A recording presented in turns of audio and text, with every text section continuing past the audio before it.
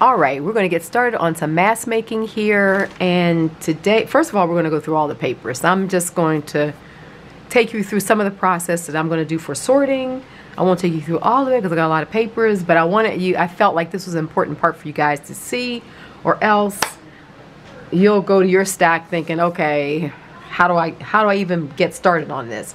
So we're going to go through the papers first. And what I want to do is I'm going to make some pages that are fairly neutral that we can use in upcoming book projects. The one big one that I'm going to be working on this year is going to be like a manuscript style journal we're going to make. We'll do some of it on YouTube as well, and large chunks here. It's going to be sort of like in the feeling of the Voynich manuscript, but it's going to be more of a mythology. It's going to be more art mythos. So it's going to be like a mythology of telling our stories. But the structure is going to be like old and just, I really want it to be very rich and warm. So when we're done with it, it really truly is like an anthology of sorts. And it's all around our art, what we enjoy about it, what influences us, cultural influences. It can be about generational stories. It's going to be very broad, so everyone will be able to find their place in it, but the style is going to be a little bit more kind of ledger, French herbarium, or a lot of times the fabric and wall sample catalogs that you can find that are like, I swear, are millions of dollars. If you find one, they're like real expensive. But it's going to be that kind of old world feel, but with our stories in it. So it'll develop as we go. But right now, I have so much stuff, as we've talked about. Like, we got to get in here and get this cleared down. And because I'll be using papers like this that are aged, what better place than to go through our stash and find these. So first of all, I'm going to sort through and I'm going to show you what the kind of papers I'm looking for. So this is definitely one of them. I just want neutral tones, staining on them is really good. So that's good. This kind of stuff is good. Any graph paper or any office ephemera that you have that has staining on it. This was a sample that I was doing, was kind of playing around with seals, and it's just my sampler, but this is going to be great in what we're doing. So I'm just kind of going through my stash and pulling out things that are these some old wine labels. Won't be using those right now, but they may find their way into the storyline at another point. I don't want anything bright. No brights or colors. This is good. This is just a photocopy of some old script that I have, and then it has a layer of gel print, just like a glaze on it. That's going to work well. This will work well. This is some paper that I stained. I like it. So it's a gold, but this will have its way in there. And we're going to be using bits and pieces, so some pieces are going to be whole, but we're going to be doing, it's a collage process that we're going to do that's going to get us where we're going. I'm going to hold on to these. Will be good in there. This is supposed to be for a whole nother journal. We're going to do this in BTS on Patreon. Yes. This journal you guys are going to love. Let me put this up here, because that's one that's coming. This is a collage. Let's put that up there. None of these right now, I don't think. I don't want too much. I really kind of want more neutrals and maybe just some text. This is actually, I'm going to be using this in one of my, the book or collage. But this is some paper that I tore off of a billboard. Like, you're walking down the street when I was in London last. And it was all but peeled off. And I really like the image. The Vesica Pisces. This will work well in a radical love collage project. This would be perfect for that. We got the Trinity here. Okay. Let me see this. I need to put this somewhere where I'll come back to it. Okay, this kind of stuff is good. Any of our craft paper, you know, with the post-consumer art, any of our craft paper envelopes is great. This is some paper that I had that was partial, like a little gel print or something on. It's a full sheet. I like this, so we're going to work with this. The color's right. This is some more paper. The color's right. I want to work with that because and then I just pulled these out because these are just envelopes that have bits and pieces in them, and we're going to be collaging with small pieces as well. So definitely make sure you have some of that pulled to the side. This is some printables that I had. These are from Rachel, Roxy Creations, and I always like her. She always gets these old world, old documents. These are just, but I probably will be pulling bits and pieces of this to work into the pages.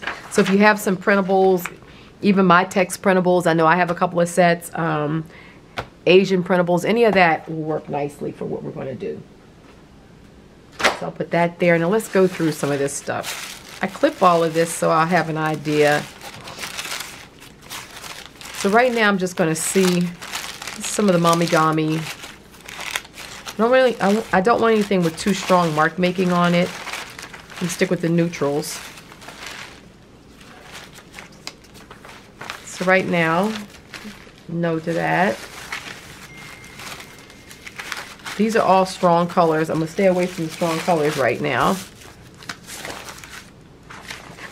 If you have some white pages like this that you just have like throwaway gel prints and stuff where you're cleaning the plate, you can go ahead and coffee stain them, but I would coffee stain them first before.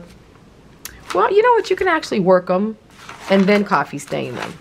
But I'm going to see how many I have already where I don't have to stain, because I think I already got a lot that I can work with today. But if you don't have, and you,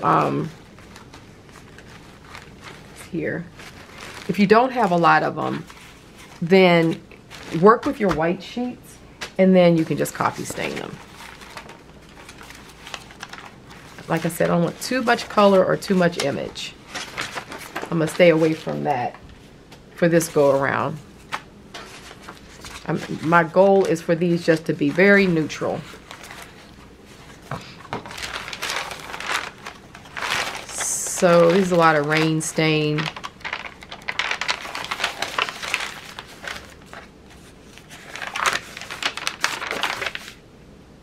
This one will be good. If this has some rust on it, something like that would be good.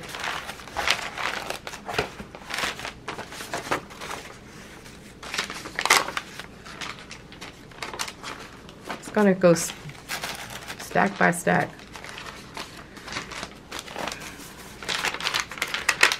And this is just a few of my stacks. I'm just getting started here. It's crazy. But we're going to work through, a lot of this is I'm going to actually coffee stain too for some of our projects. Right now I'm going to grab stuff that's already stained, but I don't want a lot of color. You'll see when we get to working where my mind is going with this.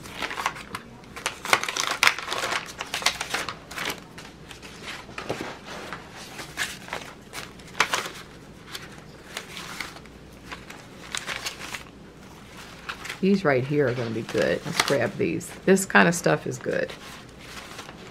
And plus it's all these little pieces I can use up. So let's definitely grab that.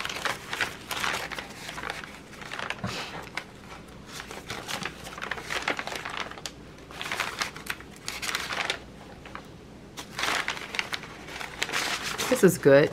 Not too much color. Let's try those. Alrighty.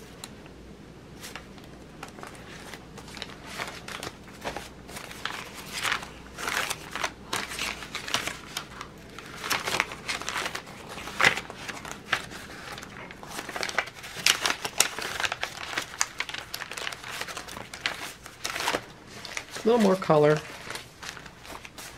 Let's see.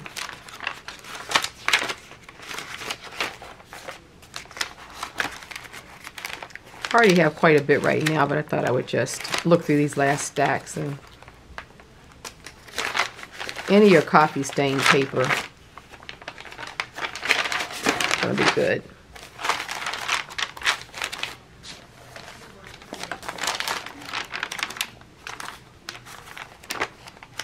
And not a lot of pattern.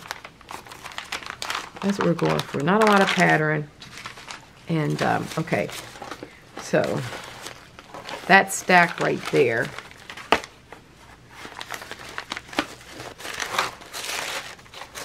If you have tissue paper, that'll work too.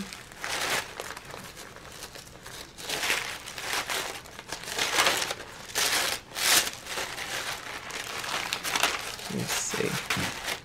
Like, I'm still looking for neutrals. Like, this would be good.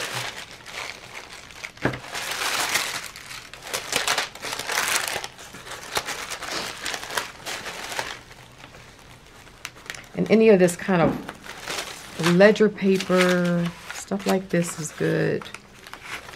Some of this, it's like a vintage onion skin. It's a really nice color. We'll go with that. What's this? See, this stuff is good.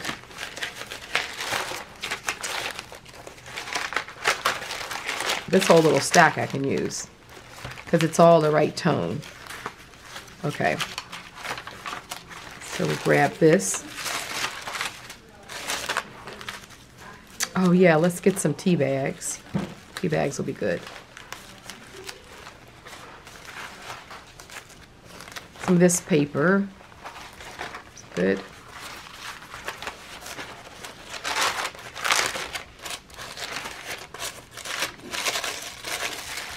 Alrighty. I think that's good now. That's giving us a good amount to start working with. All right, so now we have our paper selected. So let's get started on working through this mask making idea. So we're going to work with 8.5 by 11. So approximately we want everything to be 8.5 by 11. We'll probably be, sometimes we'll use them as full sheets. Sometimes we will rip them and use them in pieces. But the 8.5 by 11 I feel like is a good place to begin because it uses up more stuff without like, because we want the mask making. I want to work from large to small. Like, so my idea is to let's get as many large pieces that we can use for our projects. And then with the smalls that are created from the large, then they'll work into some other smaller projects. I got a lot of ideas to just kind of work us through to the smallest bits and pieces we're going to use. And then that way, as we move forward with the manuscript, we'll be making more papers, obviously. You know, I'll be doing a lot of other things. But it's nice to have this big stash to start from that we'll have already organized our papers and we'll have, you know, a lot of it already sorted out and be able to just reach for it to when we begin. You know how like I love reaching for like this right here. I can just, you know, reach for this and it's ready for me to glue down because it's, you know, a collage that I already kind of did a mask making on where I just put a lot of small bits together and then it's like ready to go if it, you know, if I'm doing a project and like this is a perfect color combination, okay, well, it's ready to stick down. And I feel like mask making has its advantages because it allows us to organize our thoughts and coordinate our thoughts when we're not really thinking about actually then in that moment putting it into a piece of art. It's a lot more liberating. And then when we're actually working on a piece of art, we have much larger grouping of things to work from that was already sort of a free flow project that we weren't kind of like so concerned on like, okay, what am I, you know, like, will this work with this current project type of thing, you know? So, so 8.5 by 11. So I'm going to start off, we're going to start with that. So let's get all of our 8.5 by 11 sheets separated. And then like these smalls will go there. Okay. These bigger ones, I'm going to put to the side right now because we're going to come back to those. This is a full sheet. It's a little larger than 8.5 by 11, but I like that it's already a folio. And so I think I'm going to work the whole thing as one unit. These are smaller pieces. This I think we're going to use more as a collage piece. I'm going to put it over here with the smalls. 8.5 by 11. this will come back to. So all of these are pieces that we're going to use. Because this is thin, it's not going to be a substantial piece of paper. That's going to go there. These right here we could, because they're large enough and they're they are, oh, these are nice, calligraphy papers. I'm gonna keep those there. This goes there. All of this goes there. Because this has imagery on it and I'm gonna work mostly with neutrals, I'm gonna put this here, but I can use that in on that. Okay. That goes there. So we have basically our 8.5 by 11s. These are a little larger, but we're going to work with those because some of the pages in this manuscript will actually be fold outs or flip outs. We're going to do different things, you know. So I may just keep these long so I have that option. But for the most part, 8.5 by 11. So now this stuff is such good, you know, paper to work with, that I think I'm going to, this should be pretty much, let me see, 8.5. Okay, so what I think I'm going to do here is I'm going to rip this.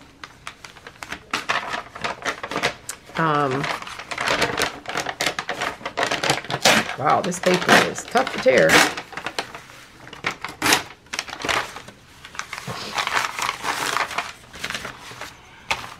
So some of our large sheets like this, we can work them down into a collage base for 8.5 by 11. So for instance, I'm just going to go ahead and make this one. And I know I have stuff left over, but I want it left over for when we start. So that gives us an 8.5 by 11. This one's a little wonky. Let's try this one. Yeah. And it doesn't have to be precise. Just want it to be the general size. So it gives me a couple of like that. And then these pieces right here will go over on this side for collage pieces. This right here I want to do a similar thing with because it's already so nice and yummy. Let's get to the edge of it. This is newsprint that's got, you know, staining and what have you on it. And newsprint can be a little fragile, but because we're going to be adding layers to this, we're going to be okay.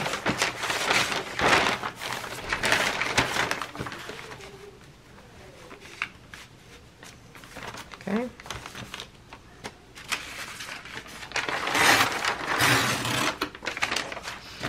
So we can do a few of those.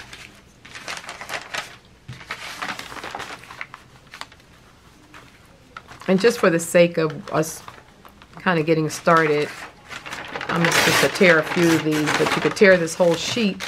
But I'm going to hold it back a little bit because then I kind of want to decide if I want to use it differently or something. But I could literally tear the whole thing like this. Set that to the side for a minute. And then actually, basically, in half does it. So let's just go ahead and, it's already folded there, so.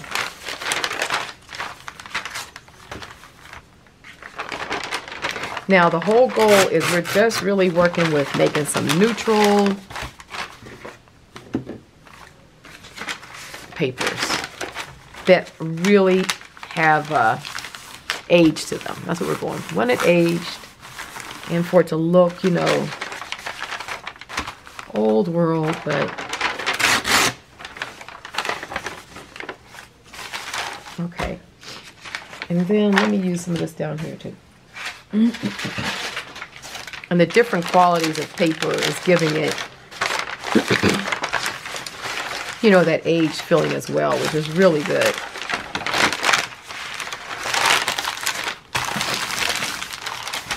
Okay, so let's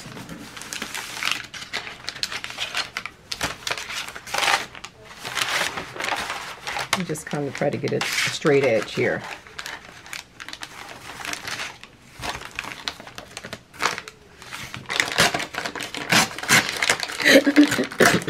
Excuse me. Scratchy. And so this is pretty much, it's a little, this is like maybe more like 12. But that's perfect.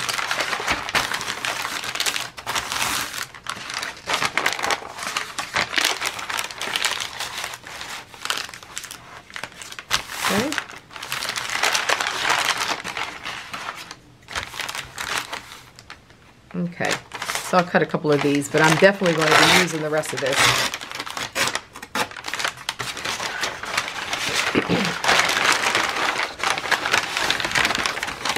Okay.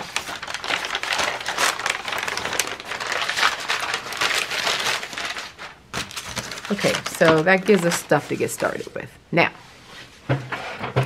so here are all of our, basically our 8.5 by 11 sheets of paper. We're going to turn these into really usable pages. And this technique that I'm doing, even though I'm thinking in terms of the manuscript type of journal that I'm going to be sharing with you all, you can also think in terms of any kind of book pages that you want to use. Any size, you know, you could do these and then break them down into smaller pages. You can do this technique on, you know, you can use it a lot of different ways. Yeah. So I'm going to start with this because this one doesn't need a lot. Because I really still want to see a lot of the, this. I just think this is so good. I feel like it would be basically ready to use.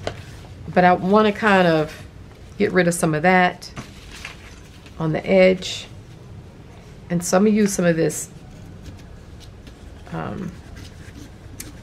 This is some Asian calligraphy paper. First, let me just go ahead and get some of this dense stuff is good.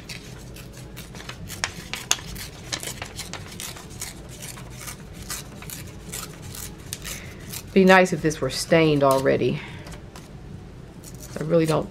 But we can also stain afterwards too. So, okay, so the point is that I want to get layers. We want sort of layers on it to kind of give it that, see, immediately just some layer like that immediately sort of gives it another, like it had been used for something else, and or maybe the paper had been, the page had been mended, or, you know, that sort of, I'm just going to create layers on top of sheets of paper. Some of it will be full layers. In this case, it's just going to be partial. But we want to start building up and making sort of these yummy pages that just start looking like there's age to them, or that they were, like I said, mended, or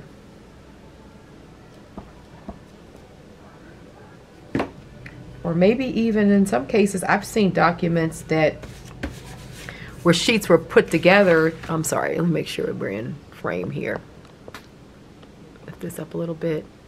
Where pieces were put together to make full sheets of paper, believe it or not. Okay, so I'm gonna be out of frame a lot if I don't fix this. Okay. My camera is kind of going crazy on the table, but okay. So.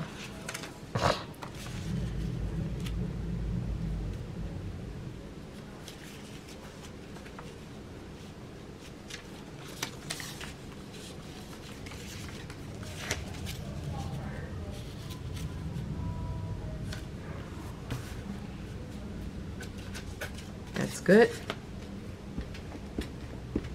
And we're going to be working intuitively, so you're not going to really study it a lot. Just kind of get, you know, once you kind of get the rhythm, you know how we just sort of go in and you just start adding stuff and kind of putting things where they sort of feel like they should go.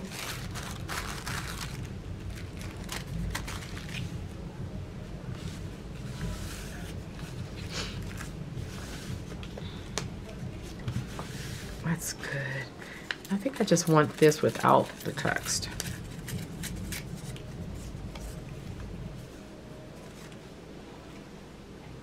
Okay, that's good.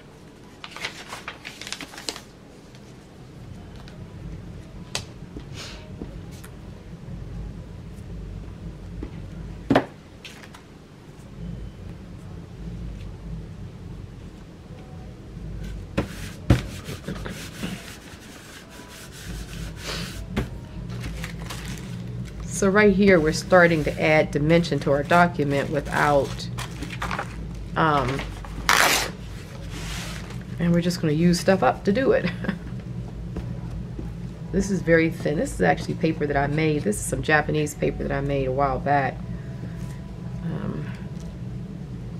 I've had this paper a long time. So this is great for this project, and it's going to be nice on this piece of paper because I really like this piece of paper too. So.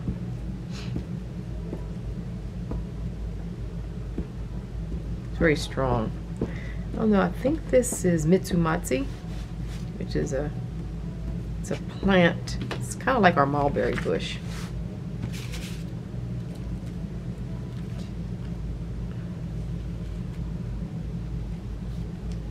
Okay. If you don't have this, of course, you could use you can use tea bags. Work perfectly. Okay, I like this. So here we are. So this has a little bit more information on it than some of the other ones are going to be, but the whole idea is just to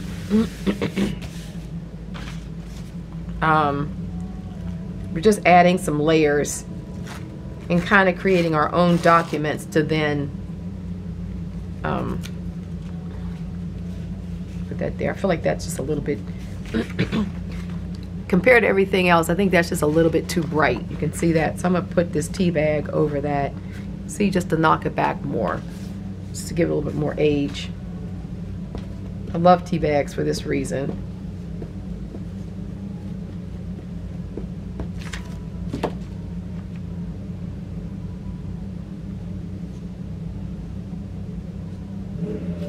So that ages that newer paper right away. Oh, that looks so much better. See, that's so much better. Oh. Okay, so that's one. That's one done. Let's do another one. So let's get back to our little stash here. So let's work this one.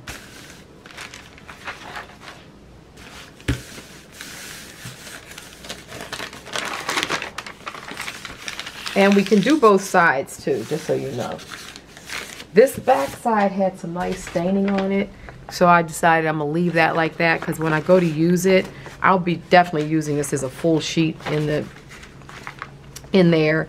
And so I want both sides, and this is ready to go for whatever collaging, whatever you want to do in the book. So we're not trying to collage with specific intention right now. That's why we're trying to keep things as neutral as possible, because when these pages go in, then we can still build up, and it's going to be like our junk journals where the pages were already has some stuff on it, and then we work from there. So that's kind of what we're doing here with this style. Okay, I'm kind of doing corners too because I feel like that's going to strengthen this paper. And what I'm trying to do is build up layers. I like the crunchy effect of all the... Okay, so we are back. I'm gonna do a flip through of some of the pages that I finished so that you can see them. You know, you saw we flipped through, we found our pages, and then we started working this collage concept on top to still create these really nice neutral. We still want them to be neutral, but we still want them to have this kind of old world, you know, ready to kind of make into sort of a manuscript, yummy book structure. And the book is going to be this large. We're going to do one that's going to be 8.5 by 11. So this is going to be the full size of the pages. Not to say that some of these won't get ripped down and reused, but the ultimate size is going to be this. So we finished these pages up in Patreon. So I'm just going to do a flip so you can see how they were finished.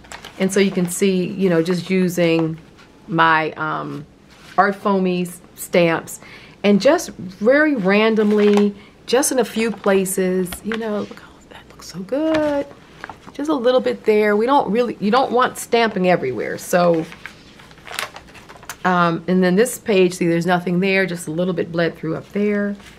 So you want to still keep it very subtle, to still have a real neutral look to it. You know, I love ink blots. So my manuscript is going to be full of, you know, of course, black ink, Sumi ink blots, intuitive scripting. So to me, this black is a neutral. It's just still a base to work from.